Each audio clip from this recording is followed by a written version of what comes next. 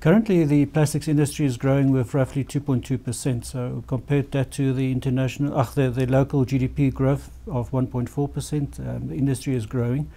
But said that, we had a very difficult and a hard year. The industry is under huge pressure. We've seen a lot of imports that's coming in, very often at very aggressive prices, close to the raw material prices, that has a huge impact on our industry. That has an impact that our margins is small. That makes companies very uncompetitive and difficult to innovate and do a lot of research and development in order to grow and to be more competitive at the end of the day. We've recently, through a strategic session that we had with the Plastics SA board, we have identified 4 specific strategies that we hope that will grow and stimulate the local plastics industry again.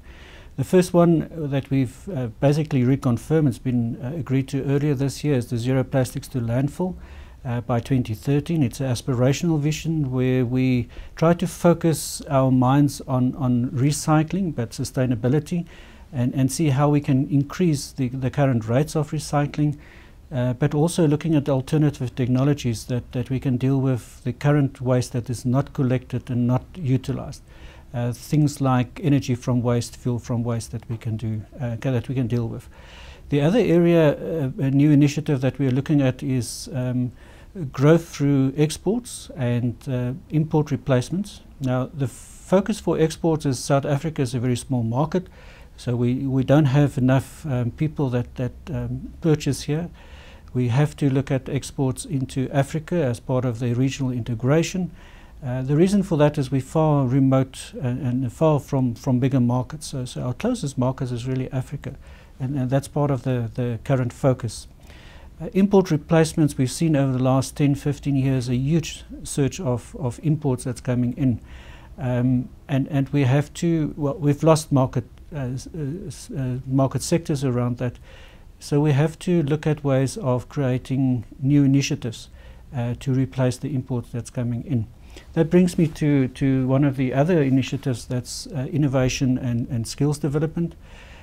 So yes, we need to be creative around what we're doing. Part of that is rethink your product. A lot of our products are commodities that we deal with, bottles and bags and things like that. That's a lot of players are in the field, and we need to think of how we can create niche markets, niche products that we can then export. So it's all about value add at the end of the day. And linked to that, you need skills. So if you look at the skills needs in this country, it becomes more highly skilled people that we need. Your equipment, your technology is changing. That requires a different skill as well. And the last area that we're looking at, it's around private-public partnerships, specifically with government and other institutions. Plastics is cross-cutting. It impacts on every sector. If you think of any sector in the economy, plastics will be part of that. So it's how do we create clusters with those other sectors? How do you involve with the initiatives that are taking place? Even the SIP programs. If you build a road, plastics are involved in that. And how do we make it part of the programs, make it part of the strategy? Hence, a lot of discussions are currently taking place with government around these initiatives. The intention is this is fairly new initiatives. We will now develop proper implementation plans and operational plans for implementation earlier next year.